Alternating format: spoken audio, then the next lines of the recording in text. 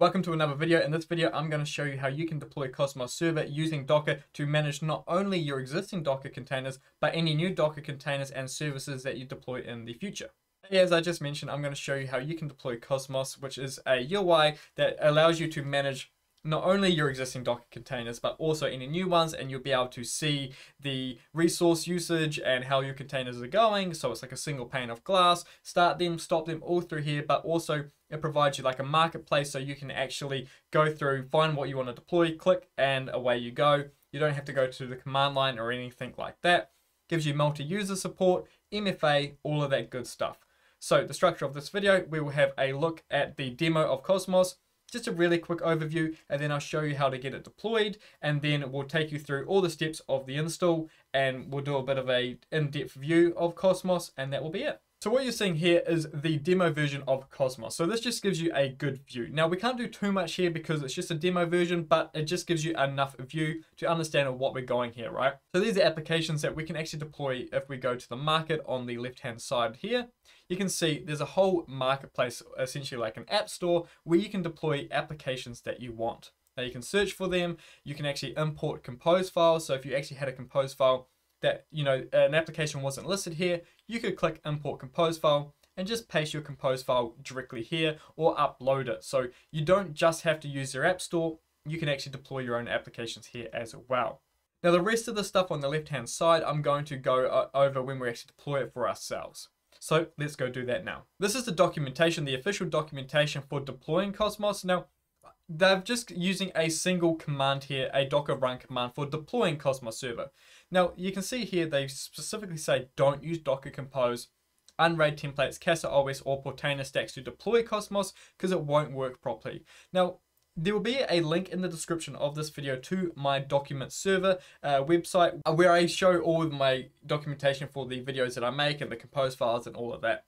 On that website, you're going to find this command here as well, but also a breakdown of all the flags that we're using here and why they're used, and also a reason and a bit of a description on why you don't necessarily want to use a compose or Unraid templates or whatever for deploying Cosmos Server, just to give you a bit more information. And I'm not going to cover it here in the video, but if you're keen on understanding why and the reasons for these flags, check out my document server and it's all explained there. So it's pretty good. All we need to do is copy this command and we can deploy Cosmos Server. Right, providing that you have Docker installed, I'm going to copy this command and jump to my server and we will deploy it. So this is my Electron Sandy server. This is just a sandbox server I have for doing tests and playing around.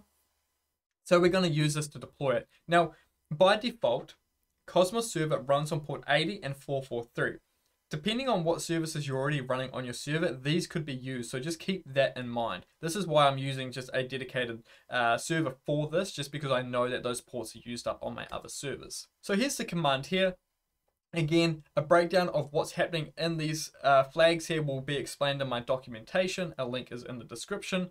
A key thing to note though is this one here. We're mounting the Docker socket onto the container. So that means the container has access to our host Docker socket where it can see the containers, interact with the containers and all of that good stuff. So that's where that key functionality is coming from. You can also see that we're just using the Cosmos Server latest image as well. So we're just going to hit enter here and we will deploy our container. So I hit enter.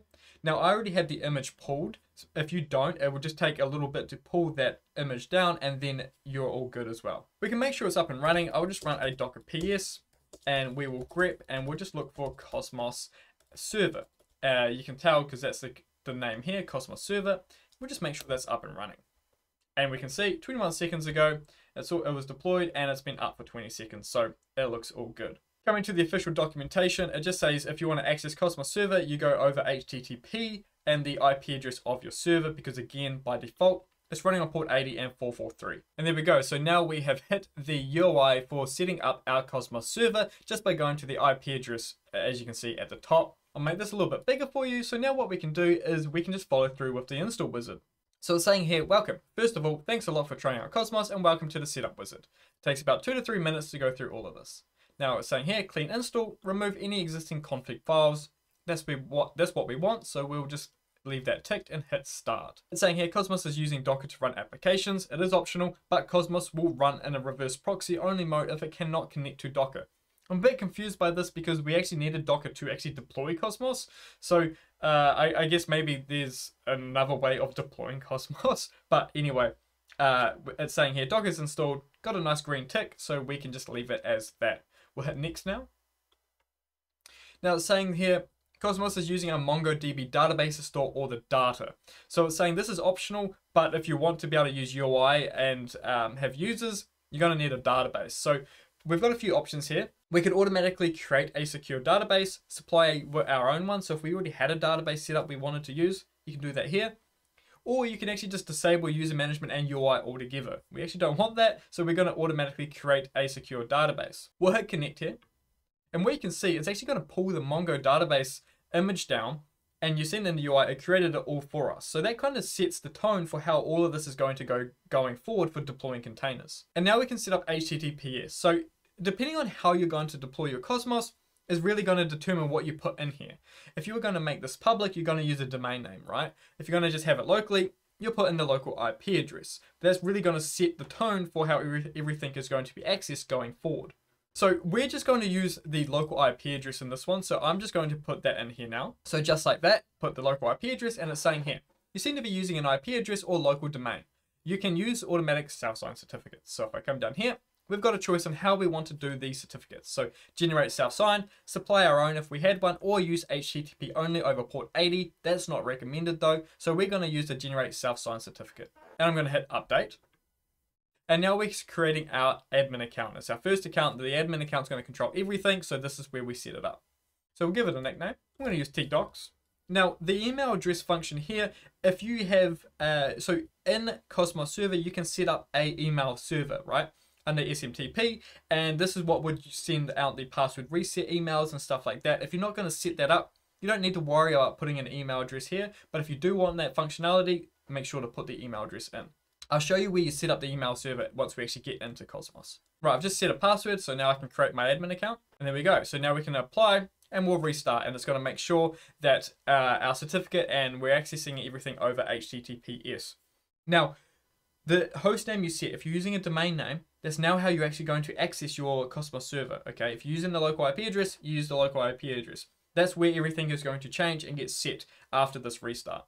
So if you set that host name and you restart and you try to connect it via the IP address and it doesn't work, that's why. Use the domain name you set. So we're going to do apply and restart, and there we go, everything's restarting. So let's just hit that IP address again, and there we go. So now it's saying this connection is not private, and if we show details, it's just because we're using a self-signed certificate, hence why we get that connection is not private. Depending on what browser you're using, you should just be able to go to like advanced or whatever and then visit this website anyway. Now we can put in that nickname. I'll hit login, and there we are. So straight away, what we can see is that we have no apps configured at the moment, right? But you can see our CPU of our server, we can see the RAM that's been used, we can see the network.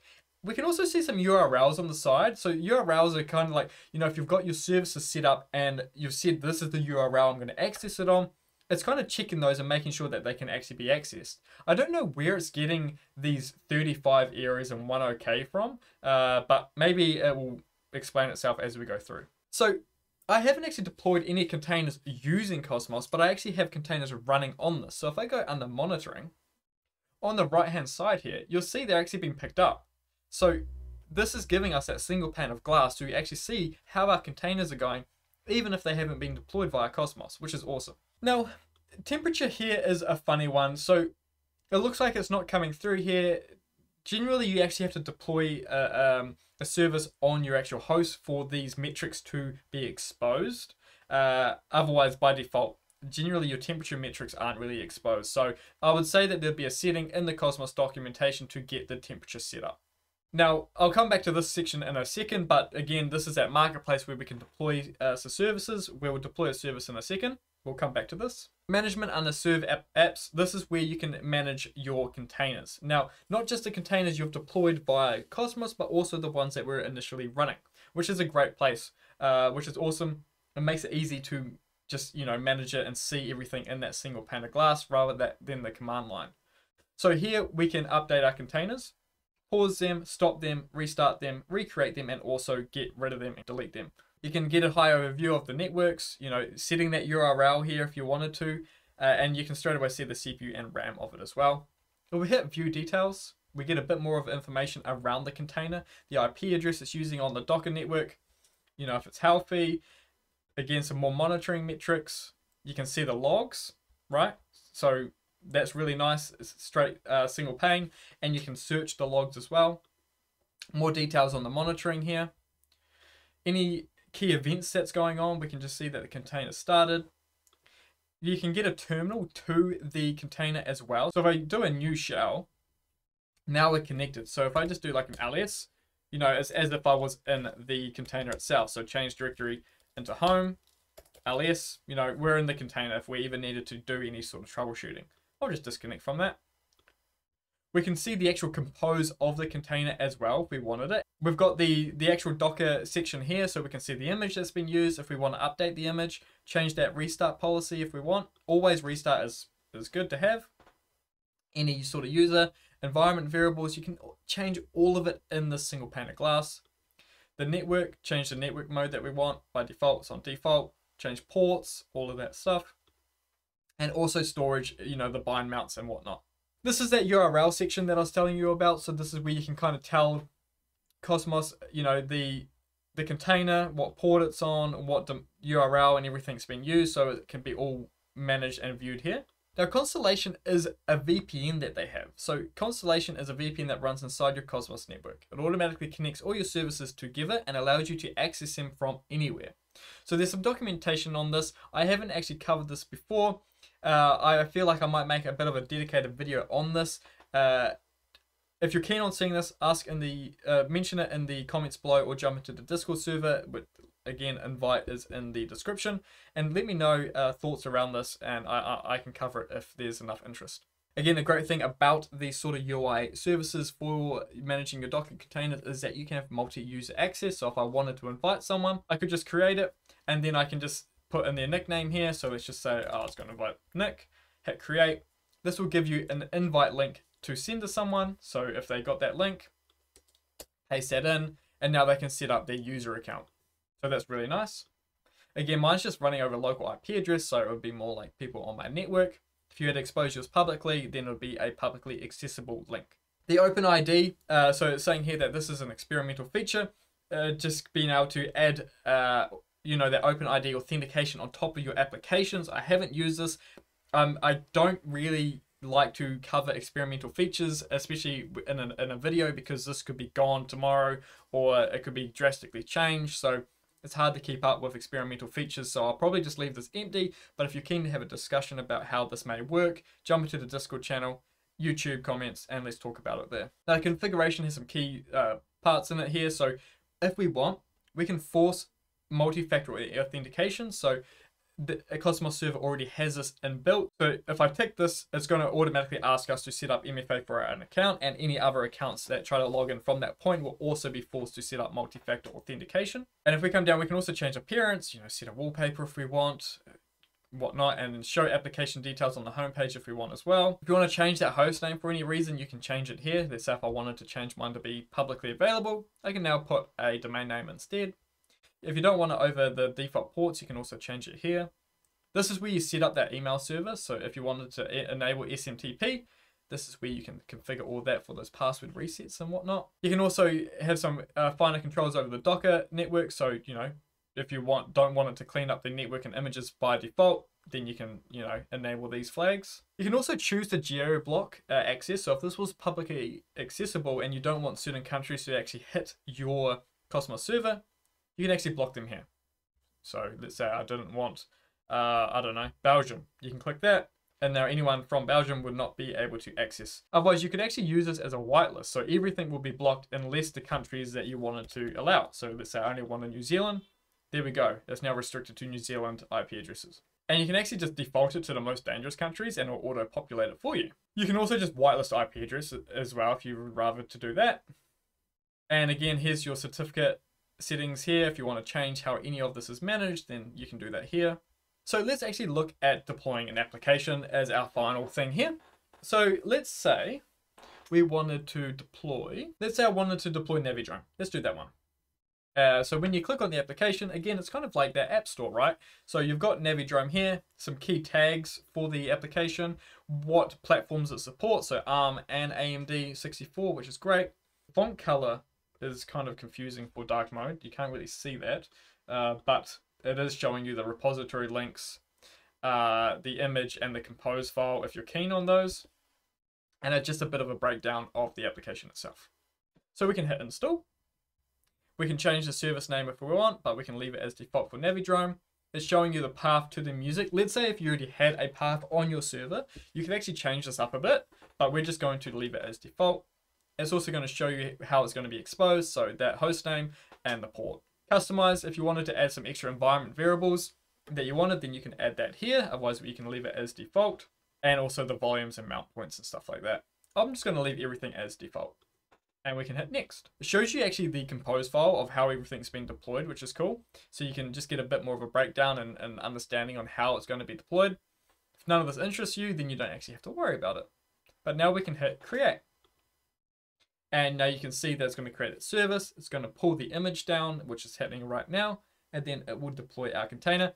You would see this from the command line, so you're still getting that best of both worlds. Now it's saying here that we just need to refresh because we're using self-signed certs, and that it might go offline for a few seconds while it remaps our Docker ports. And now it should be on our home screen. So if we go to home, there it is, Navidrome.